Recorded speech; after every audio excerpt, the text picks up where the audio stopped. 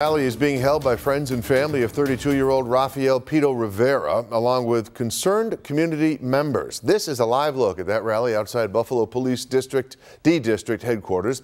Rivera was shot and killed by a Buffalo police officer yesterday after police say he refused to drop his weapon. But friends and family of Rivera say they don't believe the police department's story, and they are calling for a thorough investigation. We just heard from Rivera's family in the past hour, and as you can imagine, people are very heated at tonight's rally. He ain't here no more because of the police that's supposed to protect us. But you got rookies out here with guns that don't even have proper training, don't even know what to do, and you shot him 7 times. It doesn't take you to shoot somebody 7 times to let them get down. Give him a warning. He stopped and you still shot him. No justice! No peace! As the community calls for accountability from the police department, police say that they are now piecing together exactly what happened in the moments before Rivera was killed. And good evening once again. I'm Scott Levin. And I'm Mary Alice Demler. Now, one thing that looks like it will play a big part in this investigation is video evidence. As our Steve Brown reports, while the investigation is just getting underway, many West Side residents are convinced Rivera did not have to die. It was a steady procession of mourners to the scene where 32-year-old Pico Rivera was shot and killed. Many expressed to us anger over Rivera's death. Only this woman would say so on camera, as long as we hid her identity. It's a trust issue. You don't trust the police? And I have 2 teenage kids. I really don't trust the police. And a lot of times I needed their help and they were never there for me.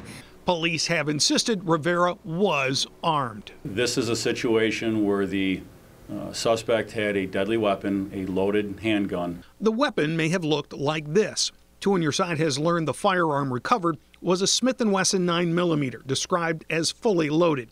Now, the officer who fired at Rivera is relatively new to the force. Elmer Karadzayev was sworn in as an officer in January of 2017. He's been removed from active duty while Homicide and Internal Affairs bureaus both work this investigation. Officers are reviewing video, and that will come out as part of the investigation. The video is surveillance video? There is video. Turns out it's videos, plural. We have a police source that's telling 2 on your side that the police department is reviewing a number of videos it collected. And here at the shooting scene, we counted 1, 2, 3, 4, 5, 6, 7, 8 security cameras within close proximity to where it all played out. We can also report tonight the family has been denied a chance to see Rivera's body, according to newly hired Rivera family attorney Steve Cohen. Now, the body was sent for immediate autopsy. This was done within hours. Dr. Hart was told to do a full autopsy. And I tried to go in to the medical examiner's office today, and they would not allow me to view the body. I want to see if the entrance wounds were in the back or not. Cohen says in his experience, when shootings by police have no issues, they are quickly forthcoming with information, video, reports. He says he's not seen that yet. And to the impact Rivera's death has on at least some folks on the West Side, it was impossible not to pick up on the anger over this shooting today and the elevated fear of the police department themselves. In the Information Center, Steve Brown, Channel 2 News.